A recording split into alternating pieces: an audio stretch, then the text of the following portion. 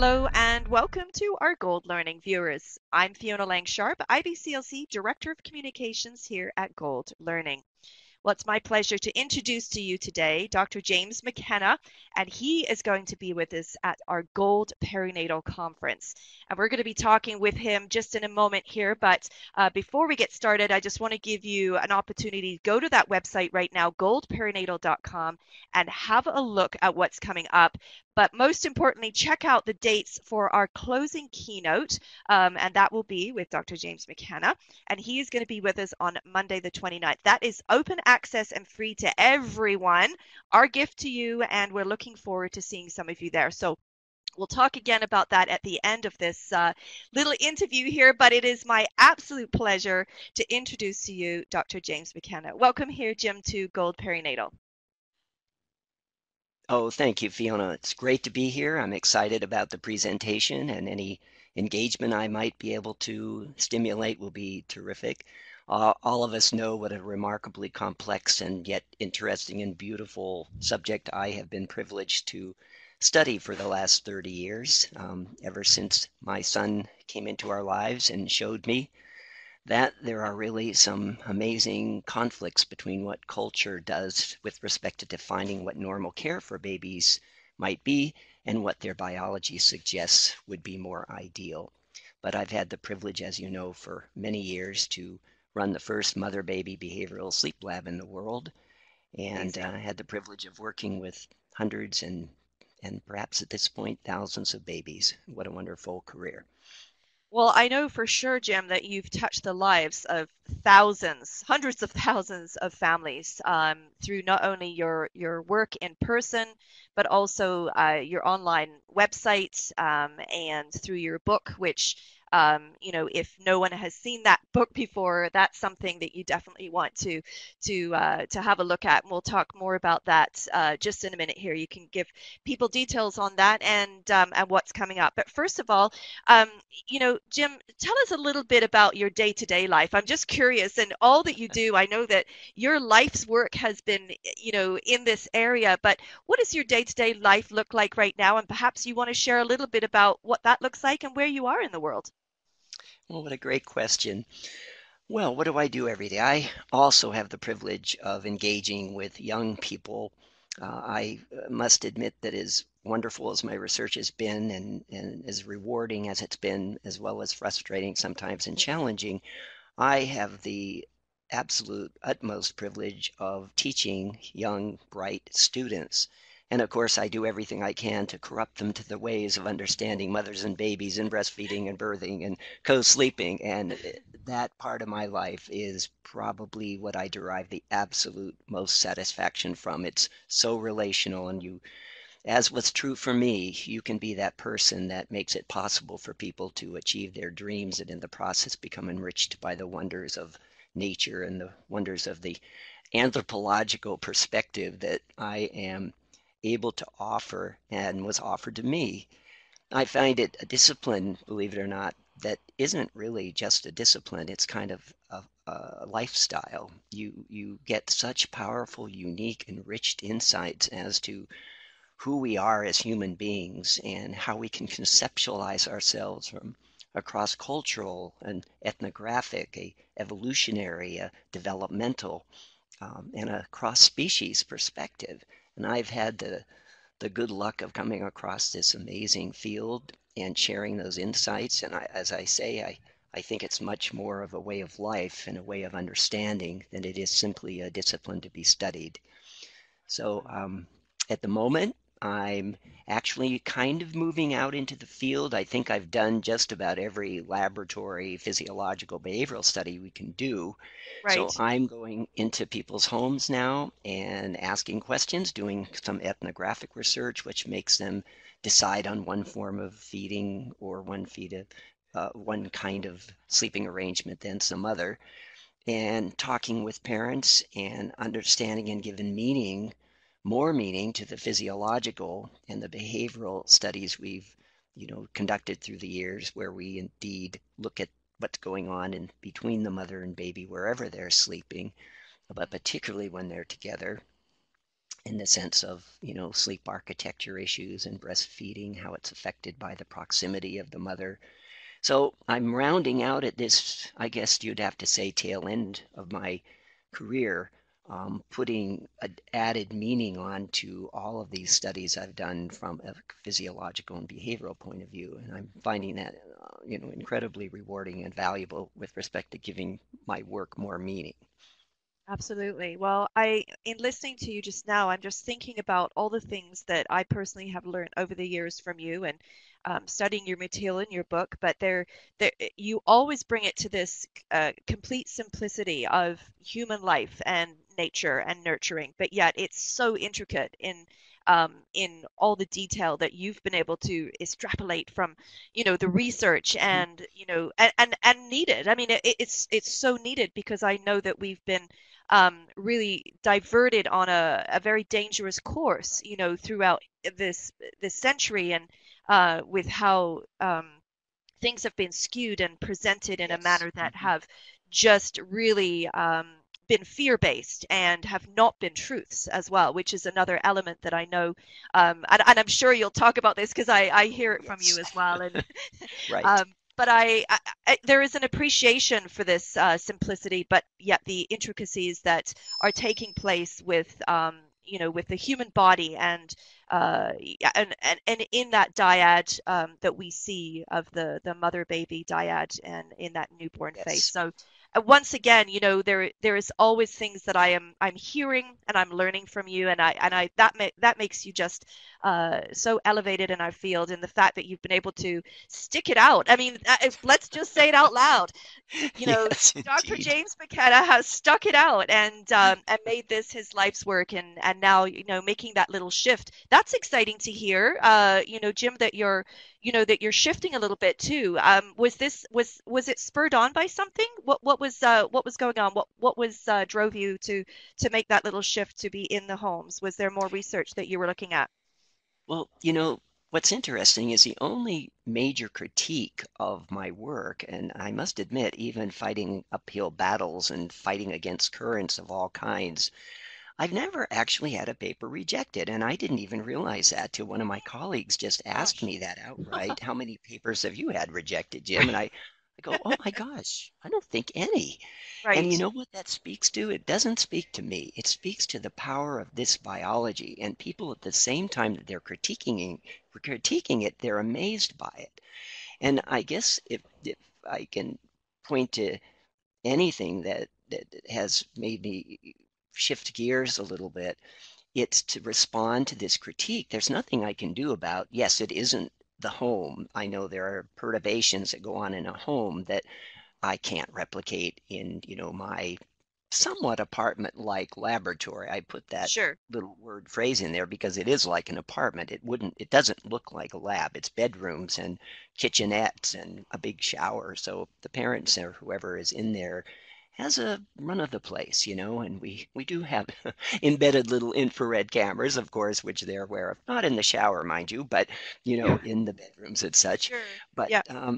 it isn't something that one can't escape from. So nowadays, actually even the physiology, what's called actigraphy, you don't need these big cumbersome sleep machines with people being all wired up and so on and so forth, which was part of polysomnography. Now you can put a little thing on the wrist and get heart rate and blood pressure and oxygen saturation.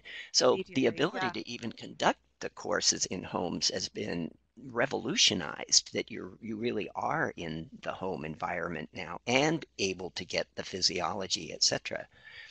And the other Amazing. thing, Fiona, in case anyone would be interested, the work is stretched out to foragers, hunters, and gatherers. One of my comparative baselines has always been, the context within which infants sleep and mother-infant relationships evolved and emerged. And that has always been in a hunting-gathering society where we're bringing the equipment out to areas of Uganda and Tanganyika, and we're getting physiological measurements in the environments within which infant sleep evolved. And I'll have a couple papers coming out on looking at hosta foragers and what we're learning about the actual context within which we think, at least modern sleep, comes the closest to being revealed in the Right. sense of how it contrasts with how our contemporary environments change not only our understanding of it, but how it finds expression. Hmm. Yeah, it's all, I mean, it's so fascinating to hear you just talk in that area now and how things, and again, how things have really improved for us to really look at the research again and differently. But yet we're still seeing a Yes. lot of the same results. I mean, the things that you Hmm. knew, it's just becoming easier and I guess better to read in some terms for Right. those that didn't appreciate or understand it right now. All right, so I know you and we could talk about this all day, and and of course Indeed.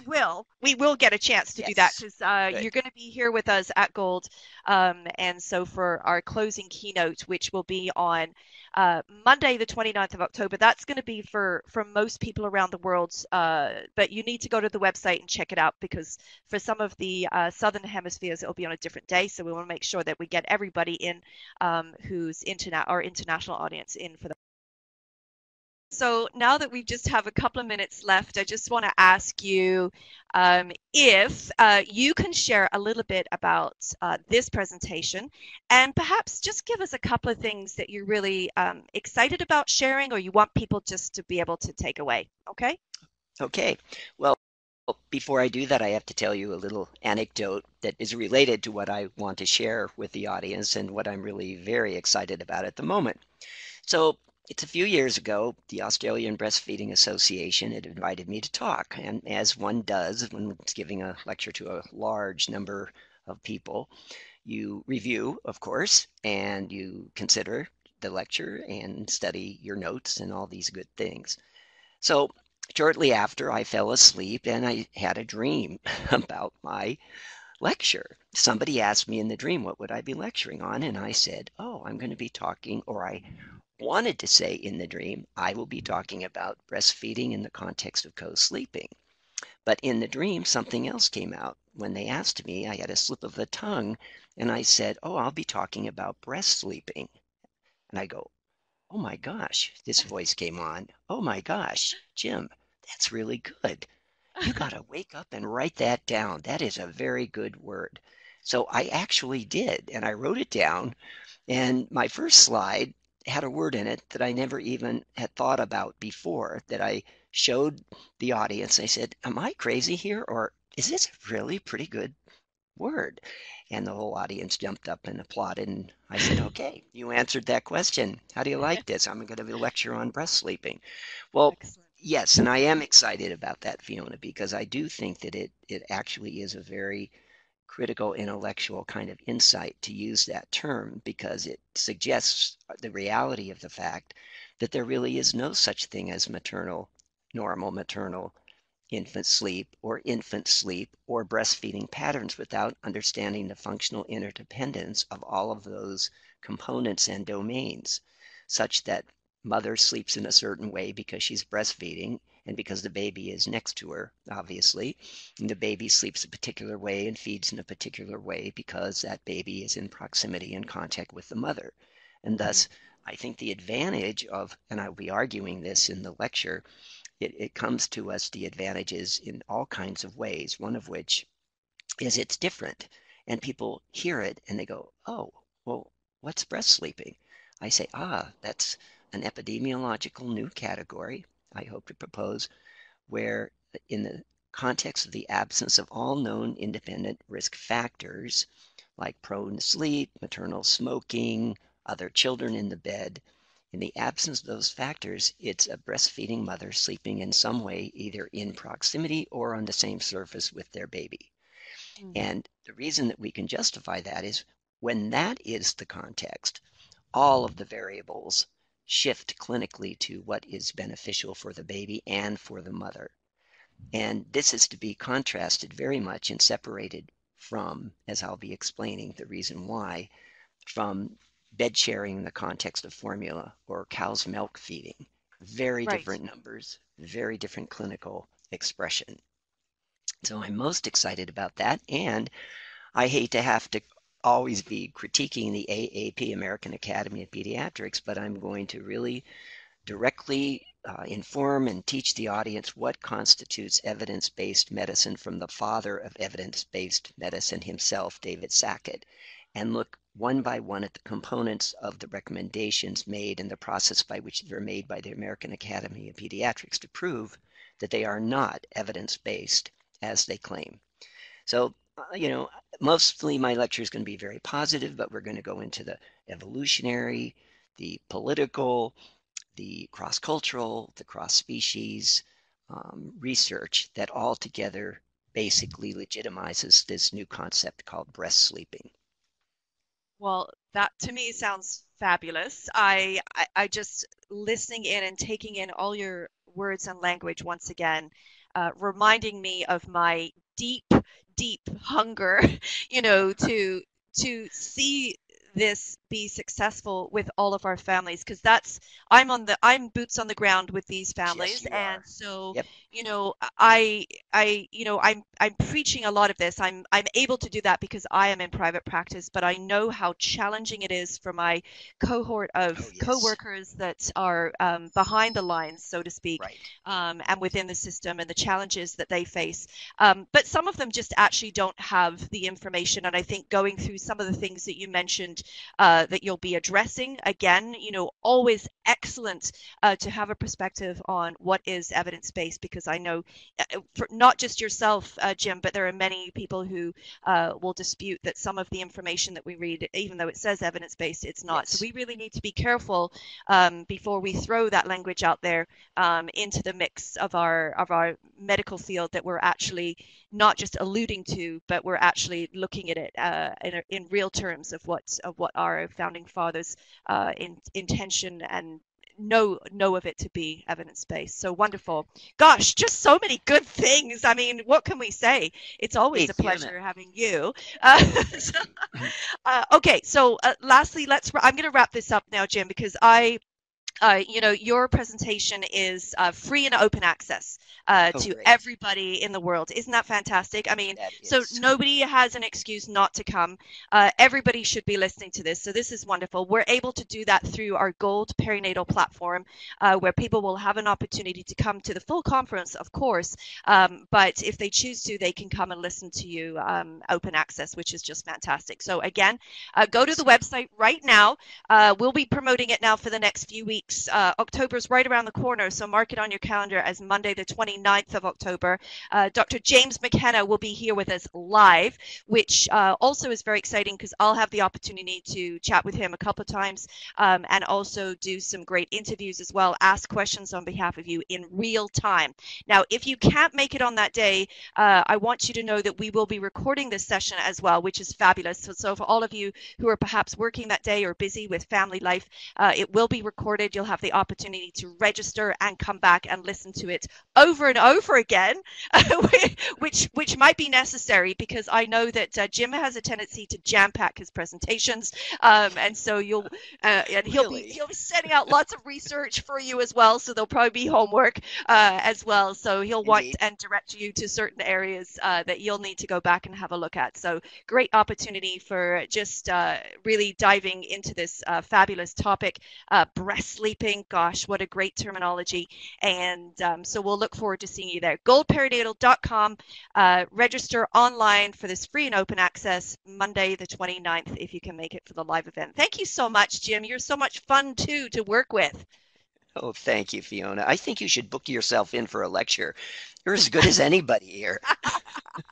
Well, thank you. You're so sweet. I'm looking forward to having you back with us, and to our listening audience, thanks for joining us today, and we'll look forward to having you back on the live day. Bye bye for now, everyone.